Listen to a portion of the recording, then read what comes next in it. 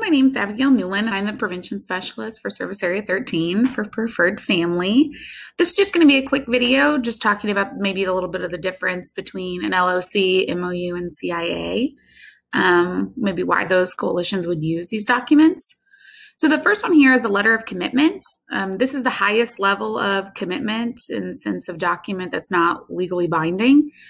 You might use this as a coalition if you're writing for a federal grant or working on a big project.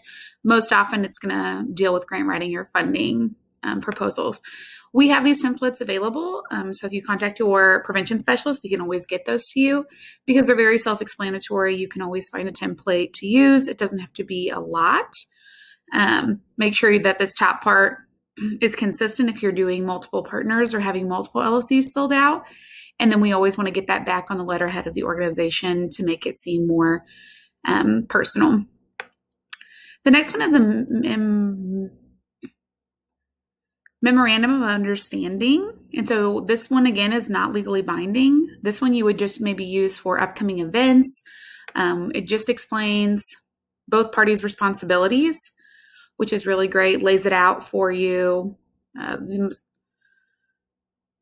This one might take a little work, kind of figuring out with both parties together who's responsible for what commitment is where, things like that. This is just a really great document. It's a friendlier version of a contract, so one party doesn't end up taking on more responsibility than the other or doing something that you obviously didn't agree to.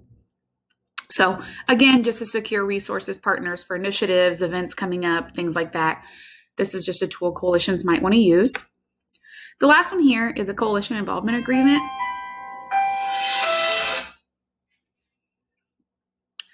The last one here is a coalition involvement agreement. And this one is basically just for members that join your coalition to sign and put a little bit of their info in.